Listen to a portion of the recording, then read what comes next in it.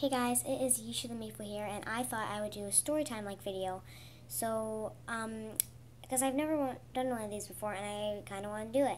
And I'm actually getting kind of annoyed now because it's almost 11:30 at night. I've been doing this for almost an hour now because my phone keeps running out of footage, and I have to delete the video because I keep rambling. So, let's get straight to it. And yeah. The awkward situation was in Disneyland when it was my birthday and I was with my mom and my brother, and we were walking on a really packed street. So yeah, me and my mom and my brother were walking on a really packed street, and this other guy, like, we were going this way, and this other guy came coming this way, like 30 or 40 years old from the looks of it. No offense. If you're watching, creepy, weird guy that yelled at me and my mom and my brother in Disneyland. And we were walking this way, and he was coming this way, and when he passed us a few feet later, he turned around and said, "Excuse you," to my mom. And so my mom said, "What do you mean, excuse you?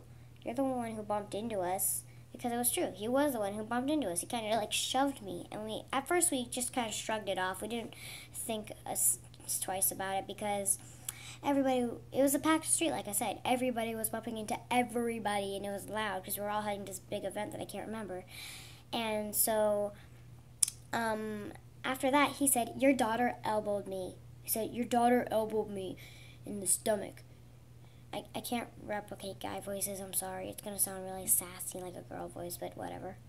And so she said, "No, she didn't." Or no, my mom said, "No, she didn't. You shoved her. And then first you shoved my daughter, then you try to blame it on me. I'm not blaming anything on you, weirdo. I'm blaming it on your daughter. She's the one who elbowed me." And so then my mom said, "Well, you can F off, because my daughter would never do something like that. She's a sweet, innocent little angel.